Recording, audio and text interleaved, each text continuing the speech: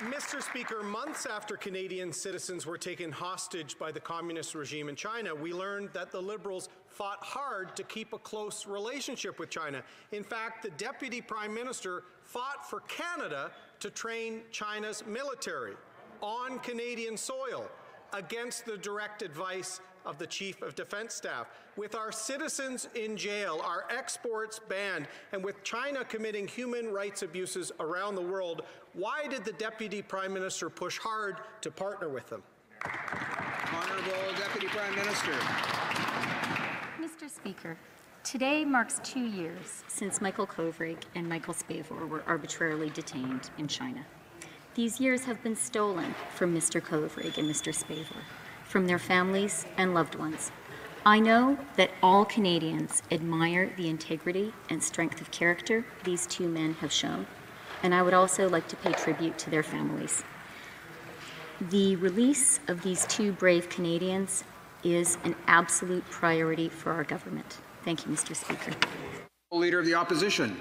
Mr. Speaker, I agree with the Deputy Prime Minister. All Canadians are worried about the fate of Mr. Kovrig and Mr. Spavor.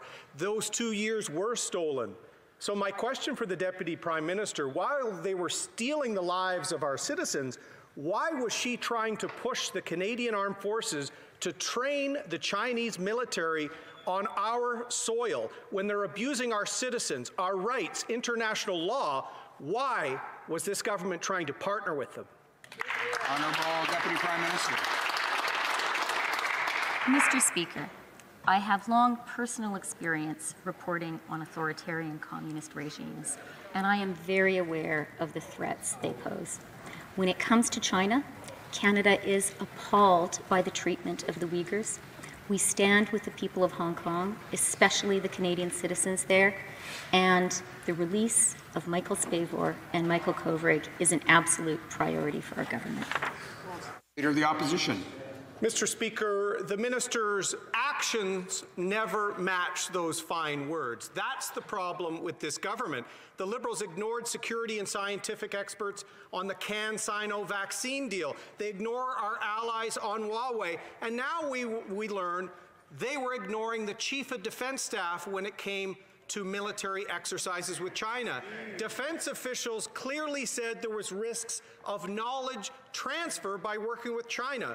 Why does the Deputy Prime Minister think that she knows better than the military about how to maintain our military secrets? The Honourable Deputy Prime Minister. Mr. Speaker, I'd like to talk a little bit about CanSino and vaccines, because that's where the Leader of the Opposition began his questions. And let me just say, I understand why the Leader of the official opposition is worked up about vaccines. And that's because he and his party spent weeks trying to scare Canadians into believing we were at the back of the line. Instead, Canada has the most robust vaccine portfolio in the world. Vaccines arrive next week, and the Pfizer vaccine has been approved. The Honourable Leader of the Opposition. As the Canadian forces and our allies were warning about the protection of military secrets, documents reveal that this government were more worried about upsetting the communist regime in Beijing. Every time we ask about China, they say that national security is a priority, or as the Deputy Prime Minister just demonstrated, they do not answer the question. So my question is simple, Mr. Speaker. Why did her department try to overrule the Canadian Armed Forces and force them to train the Chinese military on Canadian soil while our citizens were being imprisoned? The Honourable Deputy Prime Minister. The Honourable Deputy Prime Minister. Mr. Speaker, let me be very clear about our government's priority since the moment that Michael Spavor and Michael Kovrig were detained. Our clear priority then and now is to secure the release of these two brave Canadians. We stand with them, we stand with their families, and we are going to continue working doggedly until we secure their release. The Opposition. Mr. Speaker, today is the second anniversary of the jailing of the two Michaels. This morning we learned that the Deputy Prime Minister put pressure on the Canadian Army to participate in joint exercises with the Chinese Army. It's incredible, Mr. Speaker. The Liberal government has to take this situation seriously and stand up against the Chinese regime. The Honourable Deputy Prime Minister. Mr. Speaker, our government and I personally, we are taking all authoritarian communist regimes' threat seriously. When it comes to China, our clear priority is that we need to stress today on this sad anniversary is that the two Michaels, Michael Kovrig and Michael Spavor, are two brave Canadians. I commend the efforts of their family, and I'd like to point out today that Canada is working for them, and we will keep doing so. Monsieur le Président. Mr. Speaker, we learned that two departments were at odds over the terms of engagement between the Canadian Army and the People's Liberation Army with no apparent direction from the Prime Minister. This is a stunning lack of leadership. Government departments working in opposite directions. Canada's diplomats and military working at cross purposes. When will this government develop a clear policy on China? The Honourable Minister of Global Affairs. Mr. Speaker, today is a sad day. It's been 2 years since Michael Kovrig and Michael Spavor were imprisoned in China. 2 years were stolen from them, their families and their loved ones. Mr. Speaker, I know that here on this side of the House, and I hope on all sides of the House, and even all Canadians, Mr. Speaker, are speaking with a single voice in calling for their immediate release. We will fight with them every step of the way. Thank you. Mr. Speaker, that answer demonstrates why this government's policy on China is such a complete mess. Yes. The Prime Minister took one position on Meng Wanzhou, Ambassador McCallum another. The government was going to make a decision on Huawei before the last election, then they weren't. The government was going to come forward with a new framework on China, then they weren't. Instead, we got an evolving and shifting policy, the opposite of a framework.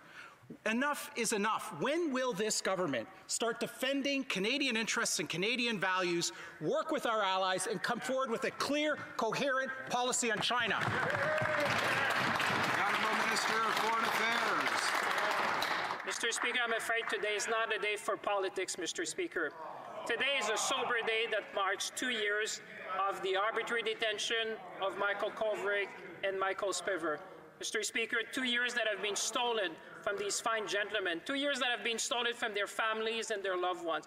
Mr. Speaker, I know that on this side of the House, and I know that my colleagues on the other side, and indeed all Canadians want to speak with one voice today to ask for the immediate release of Michael Kovrig and Spavor. Mr. Speaker, we will fight with them at every step of the way. The Honourable Member for Selkirk, Interlake, Eastman. It'd be great, Mr. Speaker, if the minister would actually answer the question. Yesterday, top secret government documents revealed that this Liberal government was irate when our Chief of Defence Staff stopped Communist Chinese troops from receiving winter warfare training on Canadian soil with our soldiers.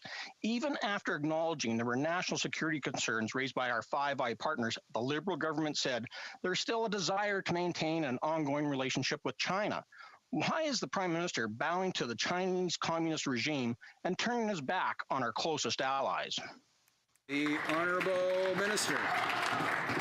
Mr. Speaker, our government will always stand up for Canadians at home and abroad, and this includes our relationship with China. And let me be very clear, we do not train with the Chinese military. But I understand the member's concern, Mr. Speaker, because it was a previous government that actually signed a cooperation plan initiative in 2013 under Rob Nicholson when he was the Minister of National Defence, and that member was a parliamentary secretary of defence at that time. Thank you. The honourable member for Selkirk Interlake Eastman. Mr. Speaker, the defense minister knows full well that the Chinese government back then to the Chinese government today is completely different. And Canadians are shocked and outraged by the prime minister cozying up to the regime in Beijing. That's his own, that even the defense minister accurately described as being engaged in hostage diplomacy. We already know the prime minister naively admires the communist dictatorship and now wants to train Chinese troops at Garrison Petawawa so they can learn tactics that our Five allies warned would cause a dangerous transfer of military knowledge. It is sickening that the Prime Minister has complete disregard for our armed forces, our national security, and our democratic way of life. The Honourable Minister. Mr. Speaker, and this is because of the agreement that they had signed, this is one of the reasons why we actually changed our approach, because of the concerns that the member outlined, Mr. Speaker, because we will always stand up for our to Canadians who are arbitrarily detained. This is one of the reasons why we actually stopped our training with the Chinese, Mr. Speaker, and this is exactly what we're doing. And I would ask the member right now to stop turning this into a political issue, because that's exactly the steps that we have taken. Thank you, Mr. Speaker.